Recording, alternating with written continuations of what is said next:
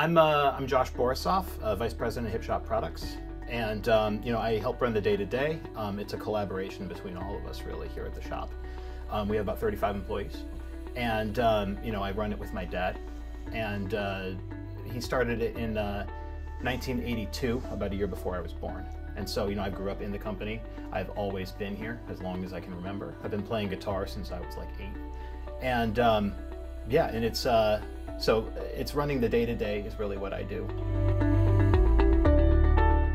Hipshot gets its name from the Hipshot string bender system. It's my dad's first invention, and I'll take you through the history of that briefly.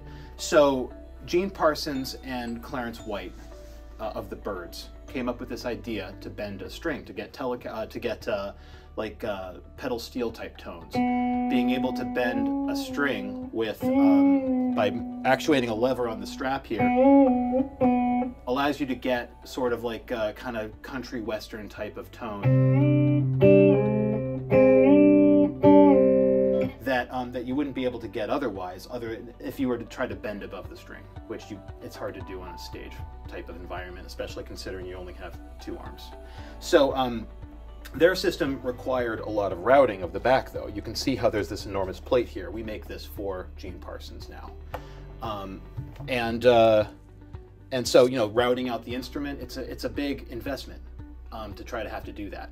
So my dad came up with the Hipshot string bending system, and he just called it the bender, the Hipshot string bender. And what it is it just mounts on the back of the instrument using the existing strap buttons. So there's really no additional work you have to do to the instrument to mount this plate here. You feed the strings back to a mechanism here, and you actuate it with your hip on this lever. So this one's on the G string. And that's why we call it Hipshot.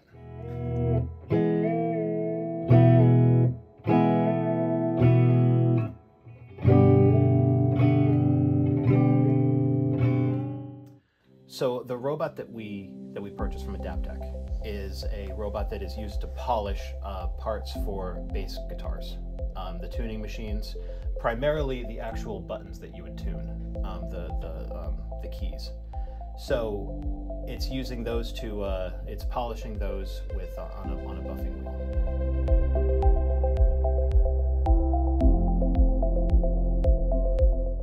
I originally called it the Bass Tuner. And soon after I invented the string bender has a little attachment that drops the low E to D. I was playing in a band, and the bass player was looking at the B bender and noticed the low E to D and said, wow, it'd be sure nice to have one on my bass. So a week later, I made this little gadget, and this is called the D tuner. And it made out of some of the same components that the B bender is made out of. This lever is the same lever, so I was able to save some money in producing it.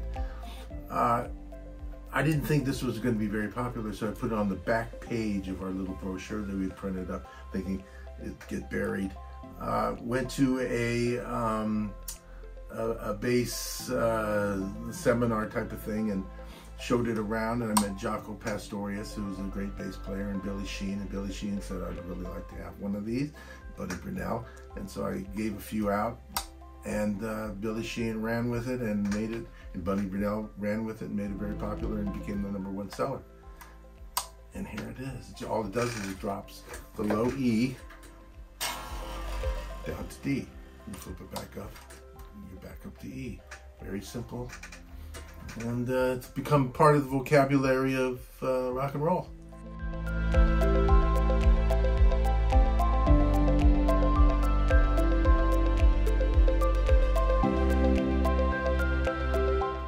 We've had a lot of demand for our tuning keys. A lot of folks have wanted them. We haven't been able to provide them fast enough for them. So we've been working very hard to build up our capacity. One of the areas that we were having problems with was one of the components of our bass tuning machine, the key. And we just couldn't get them produced fast enough. It was really the polishing stage that was the problem, getting them to look beautiful and worthy of an instrument that someone would build out of love and care. So we we kept working at it. We tried a whole bunch of different things. High energy tumbling to try to get a nice finish. We tried chemical etching to try to get a nice finish. None of them could really compare with the finish you get when you press a key against a high-speed wheel, when you polish it with a cloth. We're looking to have this robot help our staff to do a lot of the mundane, difficult, dangerous work that people really aren't built to do, and that people don't really want to do.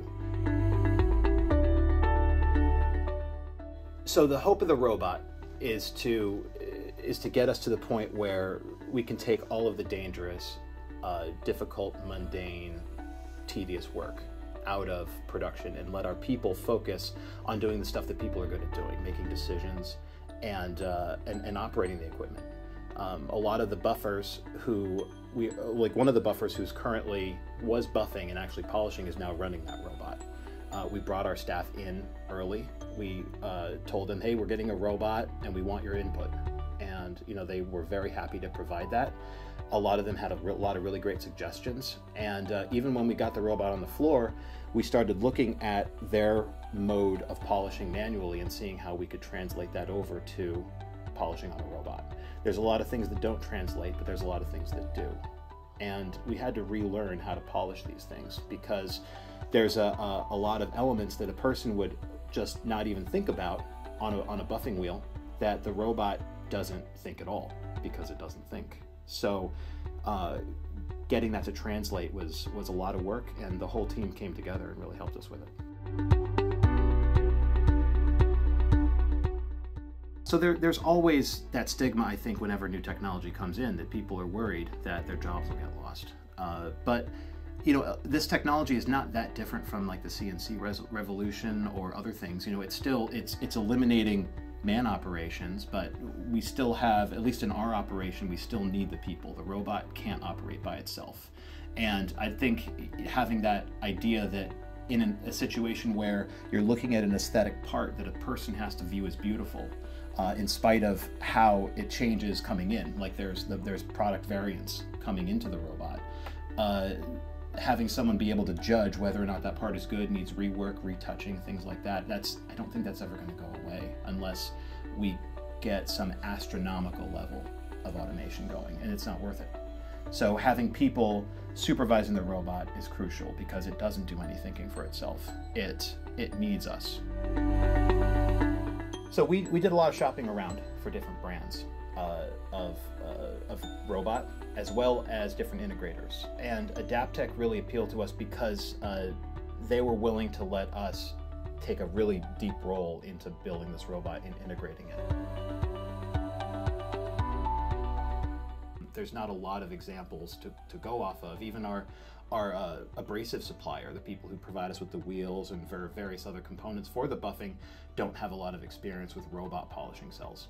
So we had to kind of invent a lot of it, and we're very happy that Adaptec was able to and willing to come in and let us come in and really take a front row seat and really get our hands dirty helping. A lot of other integrators weren't necessarily willing to let us come in. They just wanted to provide us with a solution, we would sign, and then walk away with it. But that wouldn't work for us.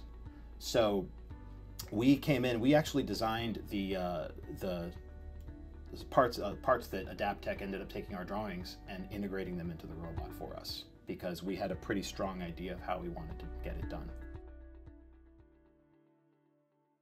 Adaptec came in and was a lot more of a partner than just a vendor. They worked with us, we worked together, they helped train us. And when we realized that things maybe needed tweaking, Adaptec was there to help us fix those things. I originally came on with the intention of growing the company from a marketing standpoint. And I quickly realized that we just weren't producing enough product. People already loved the product. The product was really good, and we had a very strong backing of a lot of amazing artists and a lot of amazing builders who already wanted the product. We just couldn't provide it fast enough. So that was the beginning of our dive into automation and to improving the internal systems. A lot of what we've done up until about 10 years ago was strictly producing new product. producing new inventions, expanding the world of guitar through new patents and new intellectual property. But automation and that side of it is really important for being able to provide and capitalize on the things you've already invented and continuing to allow more people to have it.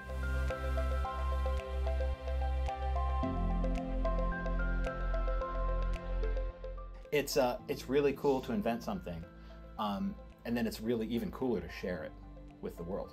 And so automation allows us to take our ideas and to push them out to the audience, the people who can use them, and people who can make amazing music and inspire people.